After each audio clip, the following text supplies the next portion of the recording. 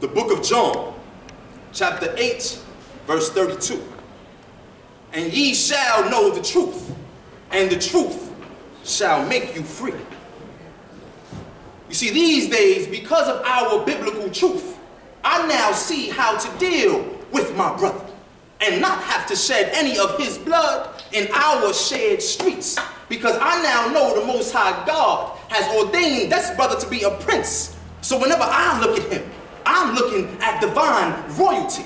Because of our biblical truth, I now see how to respect my sisters by not speaking of them as objects or treating them like pieces of meat.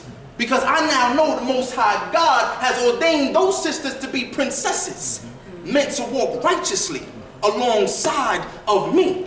You see, we, for too long, have allowed these American traditions with illusions of that blasphemous American dream to eradicate our regal heritage for her pagan customs like Halloween, Easter, birthdays, Thanksgiving, and decorating that damn pine cone tree.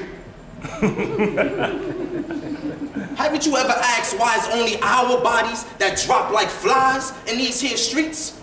Well, I'm here to tell my people it's because the Most High God creates that evil. So only He can deliver our peace. Because we were never sent to this wicked ass land to ever prosper. No, we are here to pay for our forefathers' iniquities. So know that none of your vain solutions for our problems will ever solve them. And the proof of that ain't ever been a mystery. And it's all because you still refuse to honor the Most High God, Yahweh, by turning away from your biblical history.